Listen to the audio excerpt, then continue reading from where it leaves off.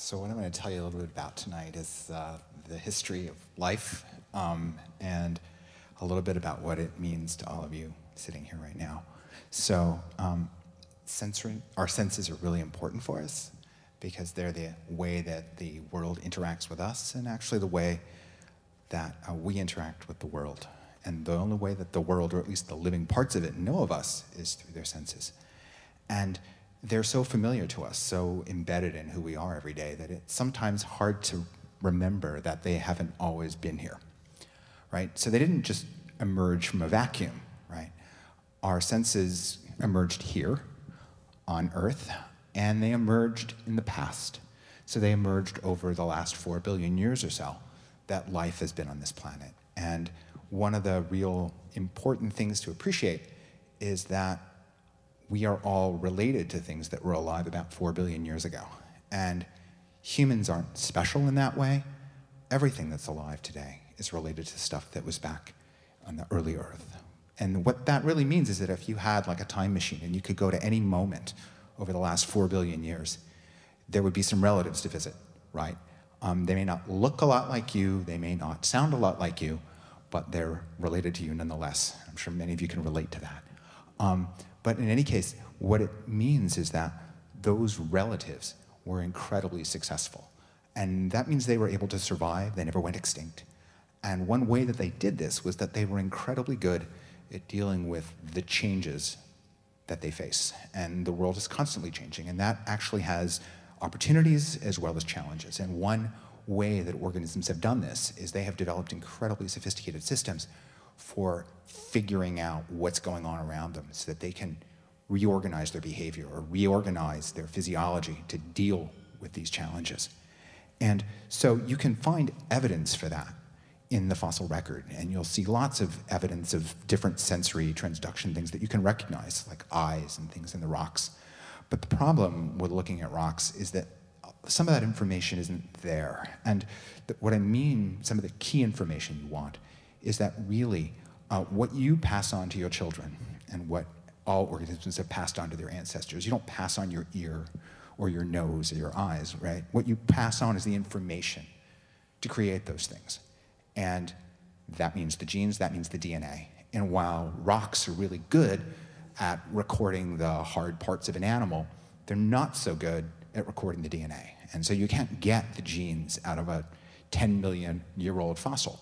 Right? So what that means is all the real information you want to know about how we really came to be is all gone.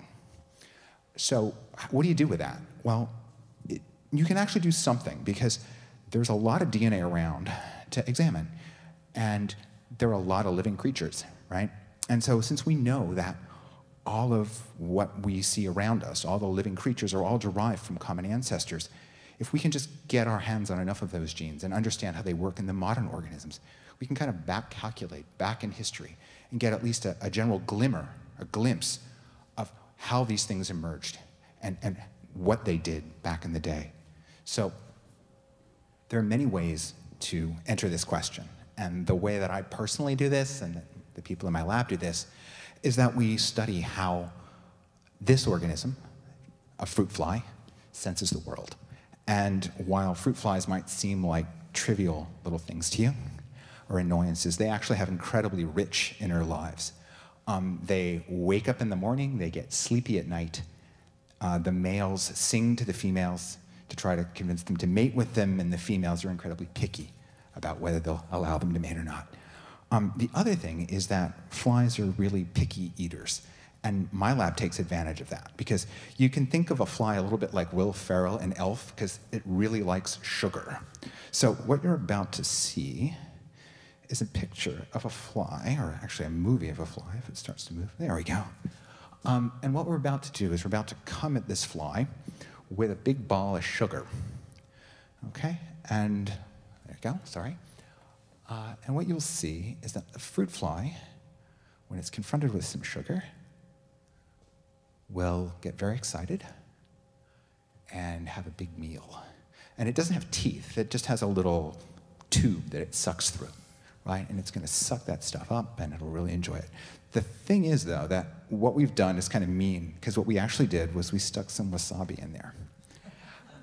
And so the first time it's fine, but the next time we come back, the fruit fly isn't quite as enthusiastic, and you'll see that it really, really doesn't want what we're serving.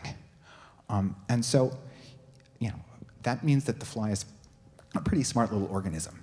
So how does it do this? How does it know that it shouldn't be eating this stuff? Well, actually, you have little taste buds in your mouth, and the fruit fly has it, but they're on the outside, or at least some of them are on the outside, and they're in these black little bristles that you see here. And that's what you've been listening to, or that David and his colleagues have modified, are the senses, the songs that these little spikes, that these little neurons that are in these black bristles are sending out. And so the way that it senses it is a little bit like the piano works, which is that your finger presses down on a key, right? That swings a hammer that then hits a string and it vibrates and makes a note. You hit a different key, it activates a different hammer, and that hits a different string and it vibrates a little bit different and makes a different sound. The way these nerves work is much the same way. Rather than the finger, there's a chemical, right? And rather than a key, there's a tiny little protein. And rather than opening and swinging a hammer, what that does is that opens a tiny little hole, and it sets off an electrical discharge, which is some of the stuff that you've been listening to here. These little electrical discharges are actually interpreted by the brain. And it's a little bit like different keys on a piano. When you activate different nerves, different things happen. It interprets them differently. And it just so happens that if you touch one of these bristles with some wasabi, the signal that is sent is stop eating, right? Not surprisingly. And so it communicates with little nerves, and it communicates with the muscles, and it tells it next time it's confronted with that, there's no way it should eat that. So that's how that works. But what does this actually have to do with the evolution of sensation? And I'll talk about that in a couple minutes.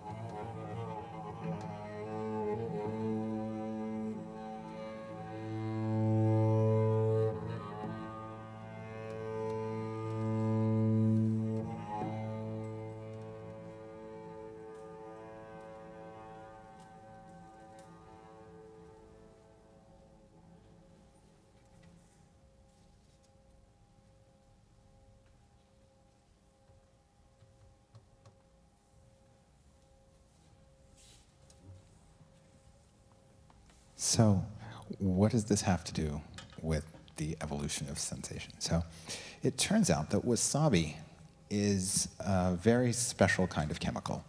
It's not an uncommon chemical, it's just special. And what it does is it doesn't just sit on things, it interacts with them very physically. It's what's called a reactive chemical. It changes the chemical nature of things. And actually, these kinds of chemicals are incredibly common. If you've ever seen anyone do the cinnamon challenge, they're essentially ingesting a ton of a very reactive chemical, very similar. It does the exact same thing as wasabi, and you know the consequences are dire. You can find them in onions. You find them in cigarette smoke. When people are being tear gassed, they're being sprayed with this reactive chemical. Okay? And what that does is it's not good for you, right? A little bit is okay, a little spicy, a little bit of a preservative because it kills things. But if you get enough of that, it binds to really important molecules and it really messes you up. And so animals have really figured out a good way to get around that. Now, what is interesting and important about this is that these are not just in foods. They're not just condiments.